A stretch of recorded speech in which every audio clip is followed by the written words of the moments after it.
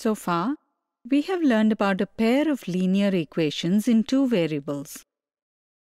In this video, we will learn about graphical method of solving a pair of linear equations and the behavior of the lines denoted by a pair of linear equations.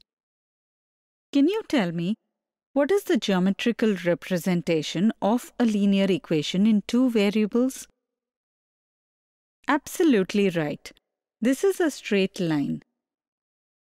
Each solution of this linear equation is a point on the line denoting the equation.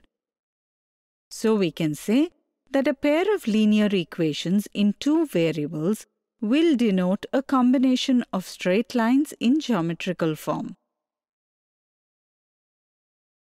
Hope you remember our previous video in which Rahul created a pair of linear equations in two variables to find the number of balloons and ice creams he bought on his birthday. Now he wants to know the number of balloons and ice creams by solving this pair of equations. Let's help Rahul. To find this, in both the equations, for some values of x, find the corresponding values of y. Plot these points on a graph paper to get a pair of straight lines. Both these lines intersect at the point 7, 12, which is the only common point for both the lines.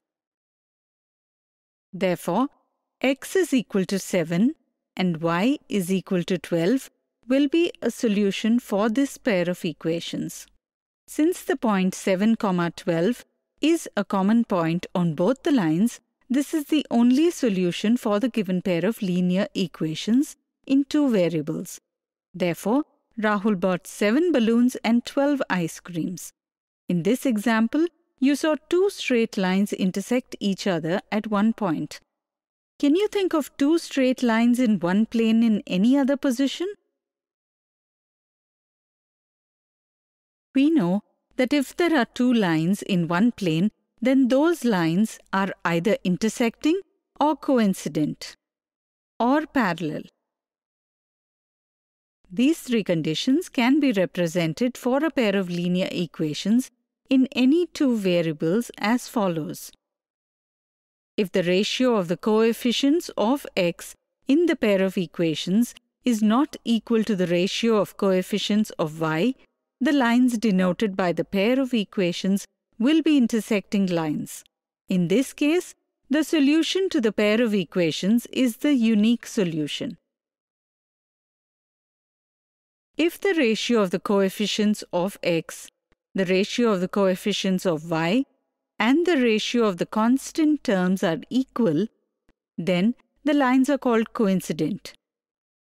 In this case, there are infinite solutions for the pair of linear equations. And if the ratio of the coefficients of x and the ratio of the coefficients of y are not equal to the ratio of the constant terms, then the lines are parallel lines. In this case, there is no solution for the pair of equations. So, we can say that a pair of linear equations that have a common solution is called the consistent pair of equations.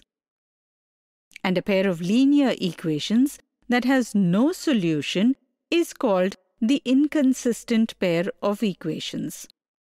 Today, we studied the graphical method of solving a pair of linear equation and the behavior of the lines denoted by the pair of linear equations. In the next video, we will see some interesting examples based on them.